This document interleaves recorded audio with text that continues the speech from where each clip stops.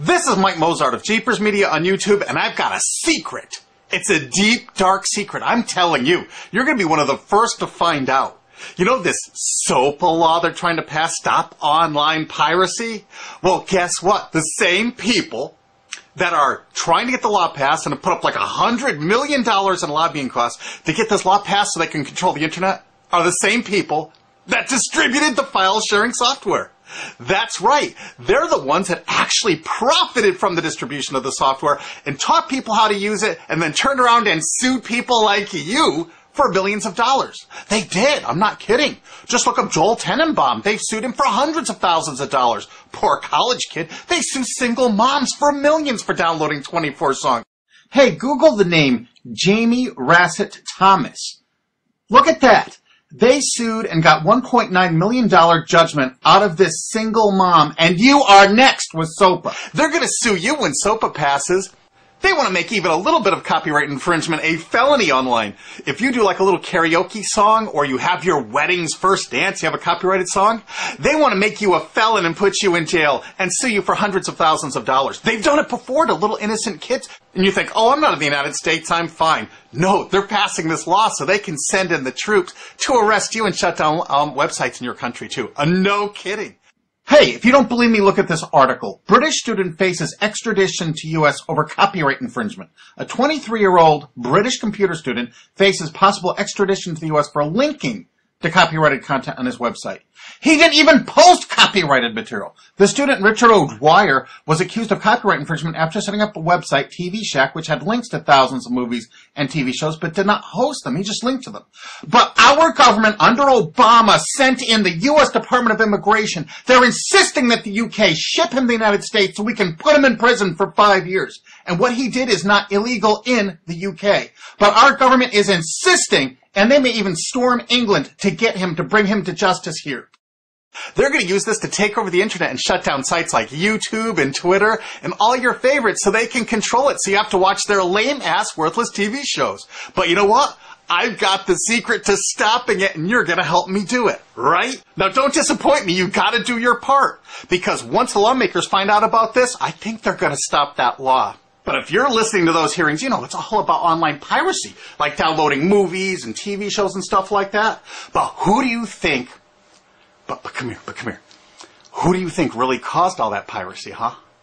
Was it all these kids? No. They needed the tools to do it. Who distributed those tools? Guess who? CBS Television? The CNET division of CBS had almost the exclusive distribution of things like LimeWire, Kazaa, Morpheus, BitTorrent, Azurius, Vooz. CNET, Download.com, and ZDNet are divisions of CBS Interactive, which is owned by CBS Viacom. CNET distributed these little widgets that you would click on those sites. CNET would host the software on their own servers after they've tested it for effectiveness, after their editors approved all the copy and all the pictures, after they tested it thoroughly to make sure it worked perfectly. Then they'd allow it on their site, and they'd give people this widget because the more downloads that appear on CNET's charts. Because at one time, CNET was a very popular site, and they wanted to be on those charts, so people would say, ooh, the most popular download of the day, I want to be there. Right now you're saying, hey, a lot of other sites had that software besides CNET. Oh, yeah, they did. It was co-branded with CNET. That's right. They made deals where they would distribute their content on sites like AOL, MSNBC, ESPN, Disney'sGo.com. Hey, now it's time to wake up.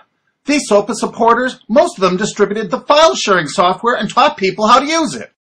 But before I go on, I have to explain something. File sharing software is perfectly legal. However, under the MGM versus Grokster U.S. Supreme Court ruling, they held that one who distributes a device, you know, the file sharing software, with the object of promoting its use to infringe copyright, as shown by clear expression or other affirmative steps taken to foster infringement, is liable for the resulting acts of infringement by third parties. This is regardless of the device's non-infringing uses. In other words, you can distribute it, but you can't encourage anyone to use it to infringe copyright. And do you know what? CNET and CBS did just that thousands of times. Hey, you SOPA supporting music rights groups, listen up to this. Now, here's one of those ESPN, Disney, CNET co-branded pages. And what do we see here? One of the MP3 Insider file sharing smackdown tests, something they commonly did for quite a few years. Why did they use Britney Spears and Beatles and known artists? Disney, you put it on your ESPN site for the better part of a decade? Encouraging people to download and copy copyrighted materials? Why did you do it, Disney? Why? It doesn't make any sense.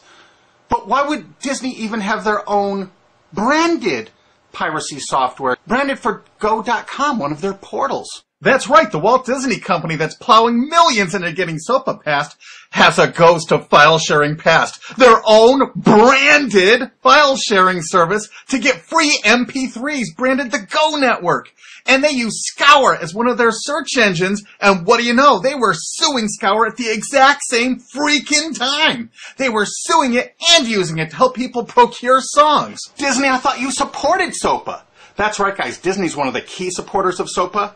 And enjoyed a decade-long distribution deal with CNET for all those downloads. Another one of the key supporters of SOPA, Warner. The Warner Corporation distributed this software through their AOL portal for years and made a bundle doing it. They distributed Kazaa, for God's sakes, BitTorrent. They did them all.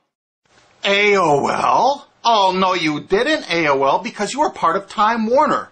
They're leading the charge for SOPA. And did you know that the co-founder of CNET, Shelby Bonney, was actually on the board of directors and the chairman of the board of CNET and on the board of directors of Warner Music Group at the same time, distributing all this file sharing software while Warner was actually distributing this material through their AOL portal. It just doesn't make any sense. Why would they do that?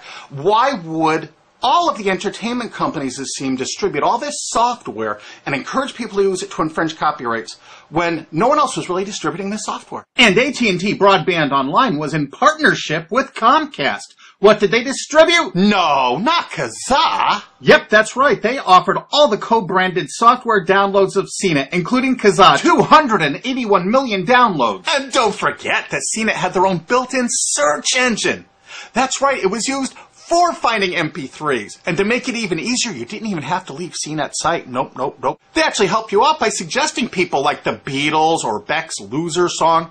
That's right, CBS CNET's Search.com offered the easiest way to find free MP3s.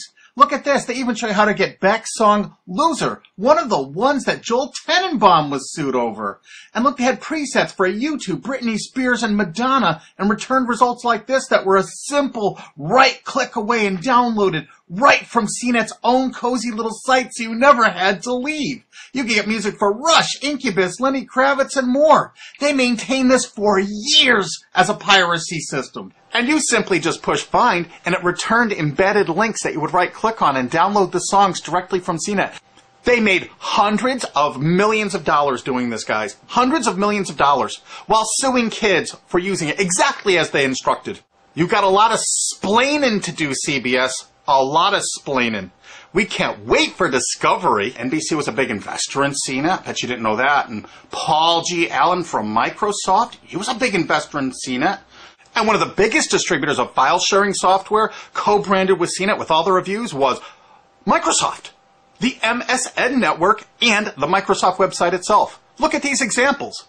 And they co-branded all of CNET's content, including those product reviews, using real songs to find out which was the most effective way to steal the music. Of course, real titles, real names, and they covered Grokster, Morpheus, Kazaa, BitTorrent, everyone.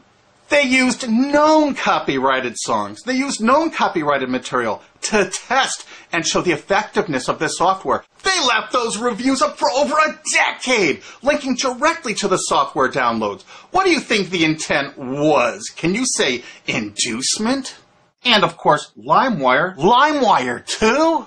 And Microsoft also distributed the content directly from Microsoft.com co-branded and made distribution deals for a profit with Kazaa. No way.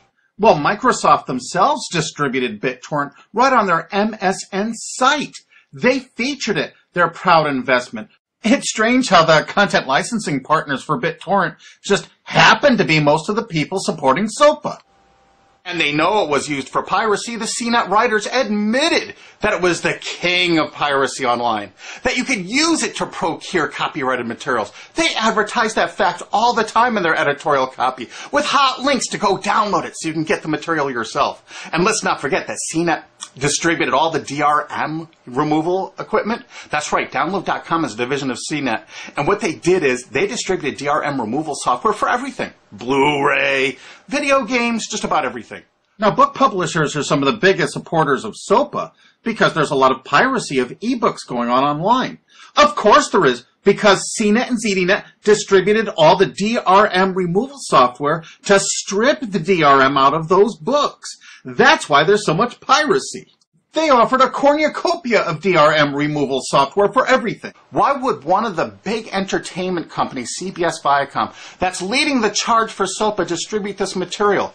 To create an aura of copyright infringement. So when they go in to see these lawmakers like these senators and congressmen, they're going to say, look at all the piracy. There's so much piracy going on. We know because we caused it all to happen ourselves so that we can control the internet. That's absolutely what happened, and you need to get this video through to every lawmaker in the world. I'm counting on you to do it. And you think that's not going to make a difference? If those lawmakers see this video and the evidence we have, they're going to say, whoa, these are all the people that sent lobbyists into my office this week about all this piracy. Why the hell have they been distributing this software for a decade as the exclusive distributors? The virtual exclusive distributors. Why would they do such a thing?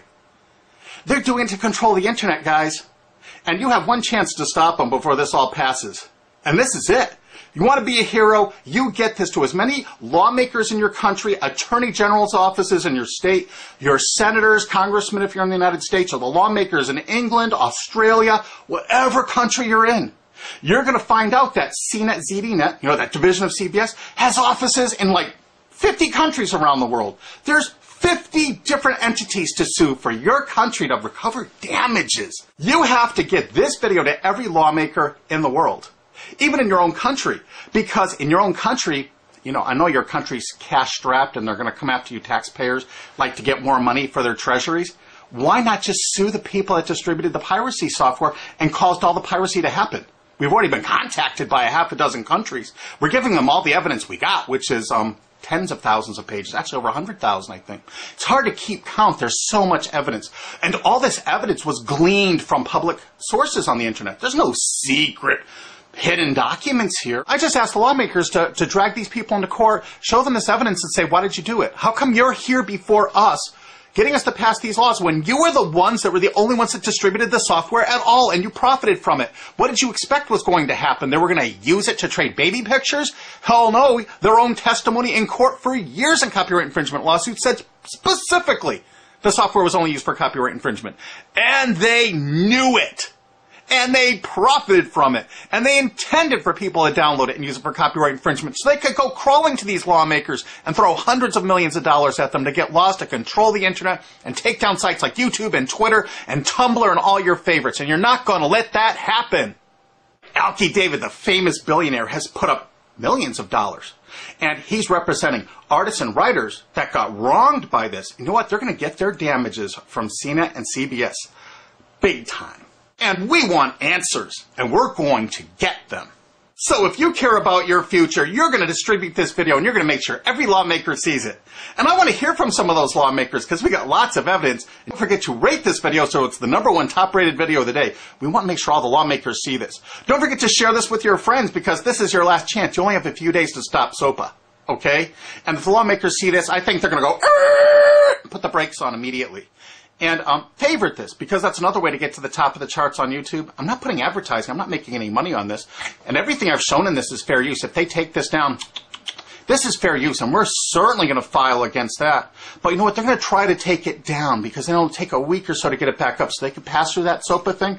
So I want you guys to download this and re-upload it all over the internet. Change it some. Put some leaders in front of it. Shorten it. Cut it up. Whatever you have to do. Because they're going to do everything they can to take down this information because that's what they do and that's what they want SOPA for. Don't forget, CBS Viacom is the #1 supporter of SOPA and the #1 distributor of piracy software and the #1 promoter of it to use it for copyright infringing purposes. How is that not just totally screwed up?